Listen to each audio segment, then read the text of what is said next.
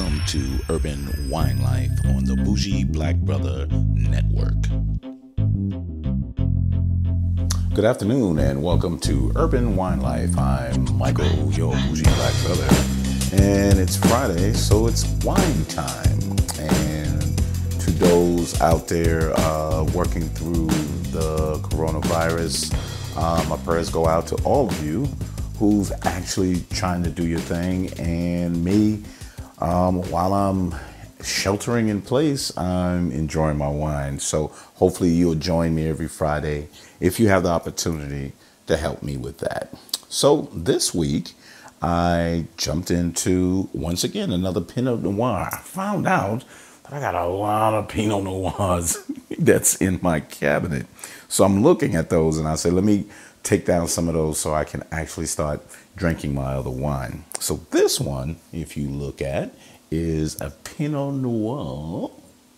You see it? It's a Pinot Noir from the Russian River Valley. So the Russian River Valley is in Sonoma County. So, you know, in the Sonoma County, it's got that cool weather. It's really specializing in a lot of the Pinot Noirs and the Chardonnays because of the coolness and everything from that. So this Russian River Valley wine, I wanted to try it out.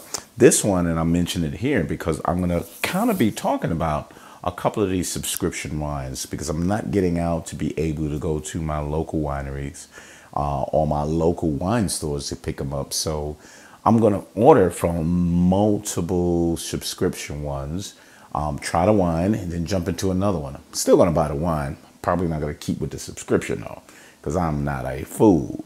But this one is from Naked Wines. So I got this from Naked Wines, and we went from there. But this is a Pinot Noir. And I wanted this Pinot Noir because I was having some jambalaya, and I wanted to have that kind of little heat right there, but a little bit of fruitiness in there.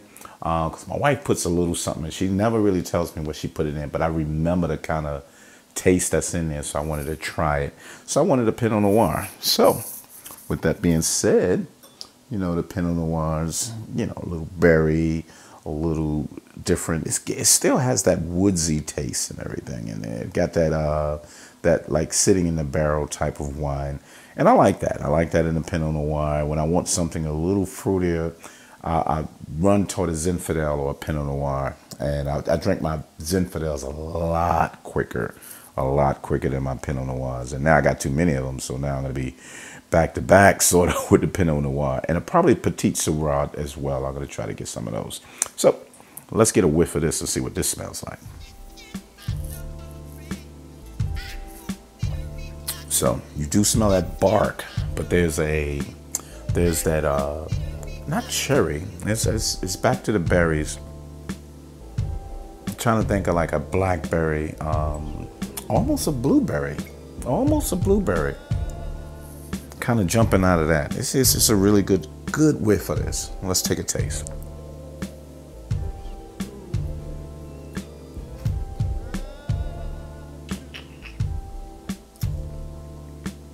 So,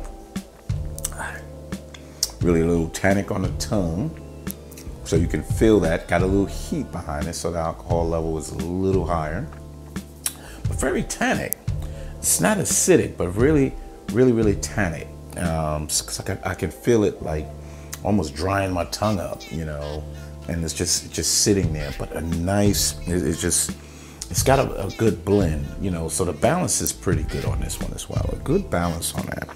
So it gives you a little boldness with it. Smooth, I wouldn't say it's smooth because I got the alcohol and the tannins on there that's pretty high. Dry, of course, and a little more acidic than soft. So I say it's a little acidity, but not a lot. It's not really heavy acidic. It's really like almost in between. So it's pretty bold. I'd say between medium and bold. It's not quite bold because I'm not, you know, it's not overpowering. You're like, woo, let me sit down. And usually I have those on my off time that I can just sit down. It's not one of those. It's a good pairing.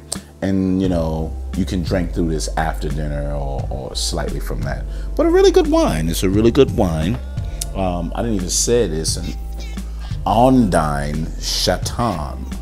Ondine, Ondine, Chattan, Chattan, Chattan, or Chattan, whichever one. Somebody correct me, because I know you will. But I'm okay. So not a bad Pinot Noir. This is a not bad Pinot Noir. So really, really good. Urban Wine Life. Go to the new website. urbanwinelife.com. Got it redone, a little more simpler. You can go in video or podcast, a little 101 that I'm trying to do, but much more simpler. Go in, check it out, and just go from that. urbanwinelife.com. Follow me on Twitter, urbanwinelife.com, and Bougie Black Bro if you want to see all the other little things that I do. But I always grab wine in there on Twitter as well as on Instagram. So Bougie Black Bro on there.